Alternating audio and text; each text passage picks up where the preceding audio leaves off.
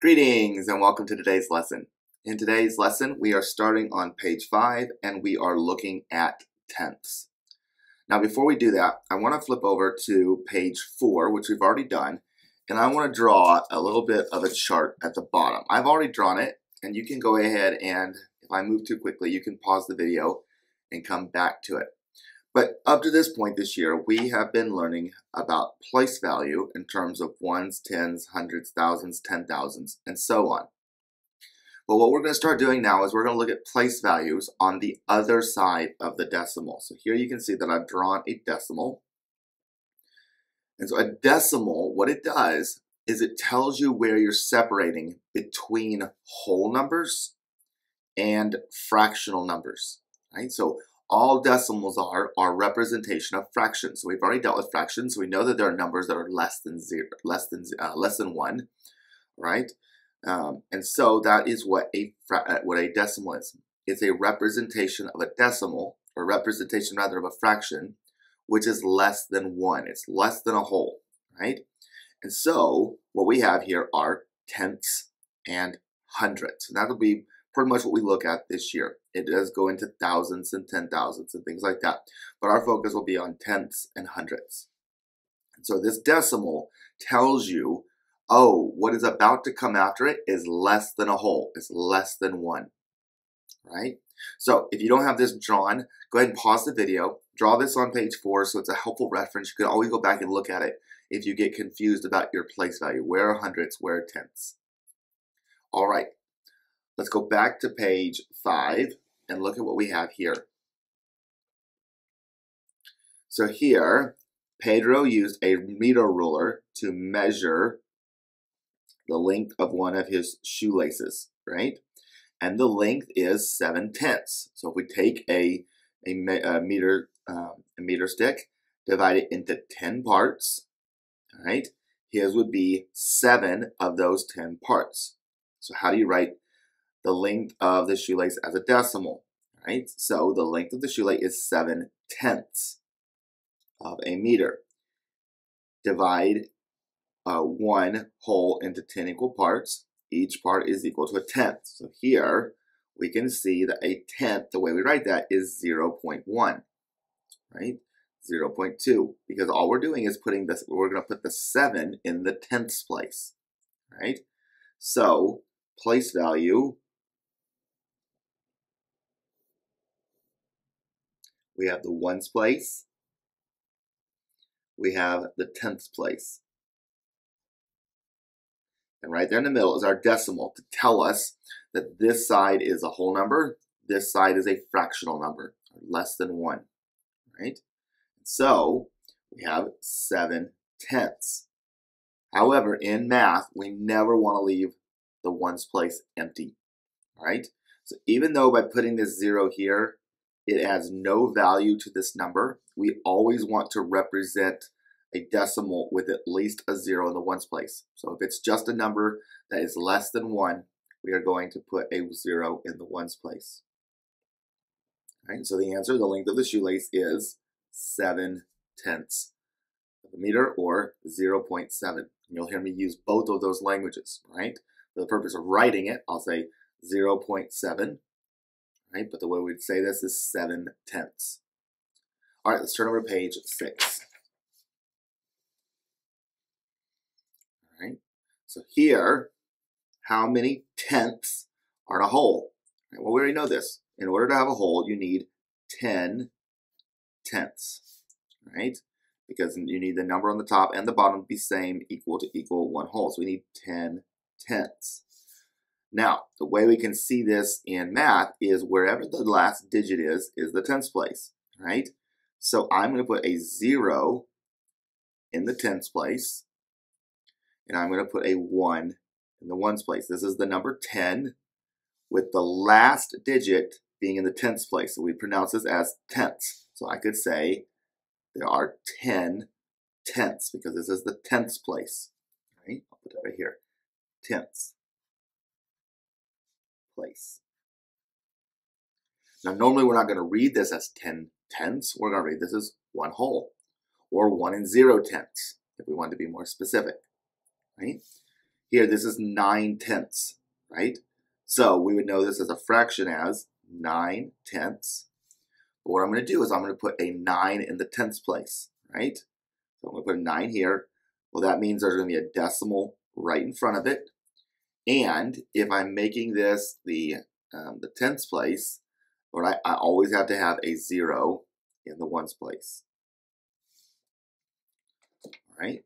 Okay, so next one, 15/10. Also, we'd have 15/10, right? Or we could think of this as 10/10 plus 5/10, which would equal what? Well, this 10/10 is going to be a whole 1, and then this 5/10 would be 5/10, right? So that means, what are we going to add to the 1 whole? Well, we're going to add 5/10. How do I write 5/10? I put a 5 in the tenths place. That means there's a decimal right in front of it, and I need a 0 in the ones place. So then how would I write this together? Now, we won't have to do this all the time, but we could think of 1 plus 0.5, right? Now, I can't put the 1 here because this is a 1 in the ones place. So I have to respect place value, okay? Ones place, tenths place, okay? And so that's very good there. So 1 plus 0 is 1, 5 plus nothing is 5, and I bring that decimal straight down. So 1 and 5/10, and that's what that decimal's telling me. That's where I'm going to say and whatever comes after it is less than a whole. What about 2/10? Well, let's put 2 in the tenths place, and that means I need a decimal and a 0 in front of it.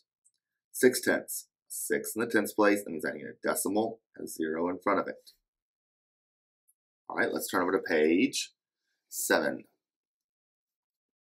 So here, I have 3 in the ones place. So 3 and 6/10, 3 in the ones place. Oops. 3 ones and how many tenths? 6/10. How do I write that? 6 in the tenths place with a 0, the decimal and 0 in front of it. Okay, so 3 ones and 6/10. Oops, they just wanted the whole number 6. That's my fault. Sorry about that. I wasn't reading that carefully enough. 6/10. So it's 3 plus 0.6. There we go. All right, the digit in the ones place. What's the digit in the ones place? A 3.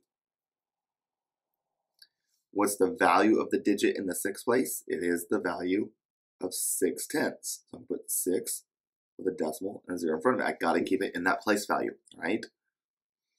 Now, write 3/6 on the number line. So here we have a 3 and a 4. We know it's going to be one between there. So we have 3 and 1/10, 2/10, 3/10, 4/10, 5/10, 6/10. So 3 and 6/10. All right, write the missing decimal. All right, so here we have it's between a 0 and a 1, so we know it's going to be less than 1. So I'm going to put my 0, and it is 1, 2, 3, 4, 5, 6, 7, 8, 8/10. So I'm going to put an 8 in the tenths place. Here, I have 2 full ones. That's going to be my whole numbers, right? How many do I have full? 2. Right? Then I'm going to put a decimal. How much do I have? 1, 2, 3, 4, 5, 6. 2 and 6/10. All right, let's look at page 8. Okay, so page 8, we're going to skip over the activity, and we're going to come to the practice on your own. All right, so using these same skills, you're going to do page 8, page 9, and page 10. All right, now this think is pretty difficult. It's a little bit challenging, but think about equivalent fractions and see if you can figure it out, okay? All right, let's turn back to page 7. Go ahead and pause the video now and come back when you're ready. All right, so let's look at this together. All right, so here, how many tenths are there? Well, here are 10/10 because it's a whole, plus 3, so 13/10. So that means we have 1 whole and 3/10. Right, so how would I write that? Right, I would write 1 plus 3/10. And so I would write that as 1 and 3/10 or 1.3. Because remember, the period is what stands for and that means everything that comes after it is less than a whole. Now, another way I could have done this is 13/10. I could have just wrote the number 13. I need this to be in the 10th place. The last digit needs to be in the 10th place. And therefore, this has to be in the ones place, because you can't have two digits, and I know I'd have a decimal in the middle, right? So just if I know 13/10, I know that the last digit has to go in the 10th place, and therefore the 1 had to be in the ones place, and then a decimal in between. All right, what do we have here? We have 1, 2, 3, 4, 5, 6, 7, 8, 8/10, and I would write that as 0.8, putting the 8 in the 10th place with a decimal and 0. Don't forget the 0 in the ones place. All right, let's look at page 9. All right, 4/10. Okay, this is going to be 0.4. 9/10. 0.9. All right, so here's one that's tricky. This is similar to one we just did, right? I know that the 3 is going to be in the 10th place, and right in front of the 10th place is going to be a decimal, and I put the 1 in front of it, right? So 1 and 3/10, right? I could not do this 0.13 because this would be 13/100ths, because now this 3 is in the hundredths place, right? We'll look at that later. So it cannot be that. Same way here. Put my 1 in the 10th place. My 2 goes in front of it, and I know that to get this in the ones place means I have to have a decimal right there. I cannot do this because this would be 21/100ths, because now the last digit is in the hundredths place. And that's not what I want. I don't want it in the hundredths place. So that cannot be it. How much water do we have? We have 1 whole. And we have 1, 2, 3, 4, 5, 6, 7, 8, 9/10. What's the weight of this? Well, we can see that it just passed the 3, and it went 1, 2 past it. So 3 and 2/10. This one, it went past the 7, and it's 1, 2, 3, 4/10. All right, let's look at page 9.